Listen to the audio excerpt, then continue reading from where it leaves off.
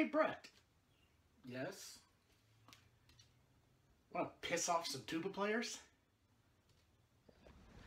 Now, of course, my goal isn't to piss anybody off, but, well, there's some terminology in music that we're going to go over today, and it's has to do with how do we name notes. And of course, we all know it. Notes are named A, B, C, D, E, F, G, sharp, flat, whatever. But how do you specify a specific note in a specific octave? One of the earliest ways to specify a specific note is organ terminology. Basically, this revolves around the pipe organ. A pipe has a specific length it has to be in order to sound a specific note. For instance, a roughly 8-foot long pipe will produce a note C right below the bass clef.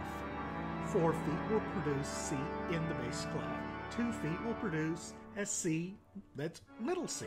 However, there are some problems with this. The first problem has to do with our tuning system. If we use A equals 440, these numbers are not exactly correct. Remember, A has fluctuated over the years from as low as A equals 392 to as high as A equals 466. This is a minor third in pitch variance. Second, and probably more importantly why we don't use this terminology much anymore, is nobody uses feet anymore except us stupid Americans. So, organ terminology is out. It's a good starting point, and we still use it a lot today. Organs still have feet written on all of their stops. But it's not a universal, and it doesn't translate well to every instrument.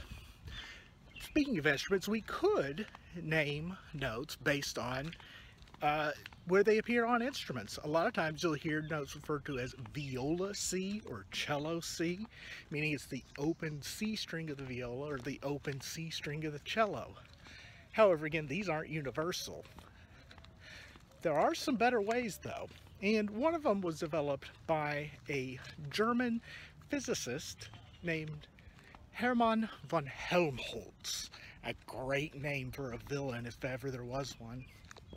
Helmholtz was one of the founding fathers of modern acoustics, and one of the simple things he did was set out a standard way of referring to specific pitches. This is called Helmholtz notation. On the screen you'll see all the different C's that Helmholtz would label. The lowest C we have is contra C, notated by a capital C with a tick mark underneath. The just capital C is great C, this is the C below bass clef, and so on and so forth. There are a few variations on this. Below you'll see the variation that is most commonly seen. Instead of using the tick marks, we double the letter. So double C, double capital C, is the same as C with one tick mark. This system works very well until you get into the extreme octaves where you have to start counting the tick marks or the letters. By and large, nobody really uses Helmholtz notation anymore. It's too confusing.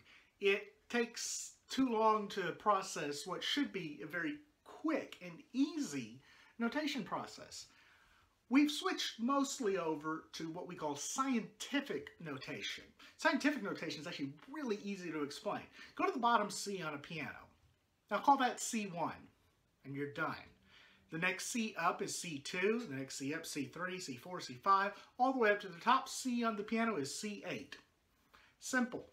All notation systems have the same thing in common.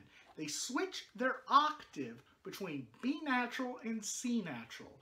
So if we go down to the bottom octave of the piano, C1, D1, E1, F1, G1, A1, B1, C2.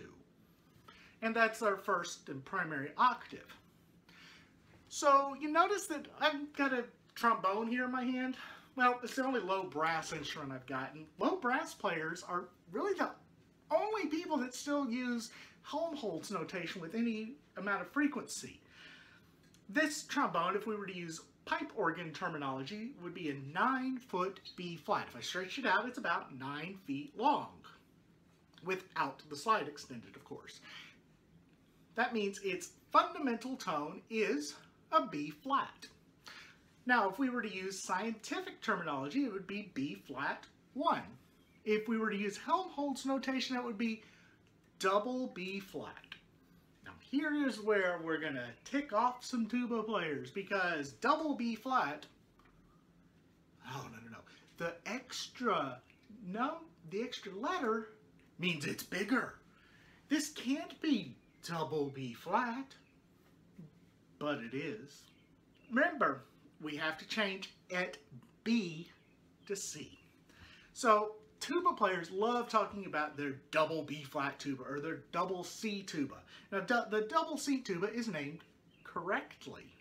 The open fundamental of the C tuba is double C in Helmholtz notation. But the B flat tuba, one whole step lower, is in triple B flat. Because of that notation change, we have to do at the octave. So contrabass tuba in B flat is in triple B flat. And every tuba player who has ever commented on a YouTube video is going to go down to the comment section right now and say, "You're wrong, it's in double B flat." Well, okay, fine, it's in double B flat. We'll name it after the second partial. That means the C tuba is in C. Just single C. It can't be. You see where it starts to break down? You can't have the same notation using Helmholtz for the C tuba and the B flat tuba because they cross that break where we change over notation. So the extra letter doesn't mean it's bigger, it just means it's in a different fundamental octave. Tuba players, I'm sure you're all going to comment below, but my double B flat tuba, your double B flat tuba is a euphonium, same length as this B flat trombone. This is why we don't use Helmholtz anymore. It's confusing. This would be B flat 1. A euphonium's B flat 1. A double B flat tuba, I caught myself there too, is B flat 0. So, yeah, there's a lot of technicalities here, and this is probably why I stayed single for as long as I did.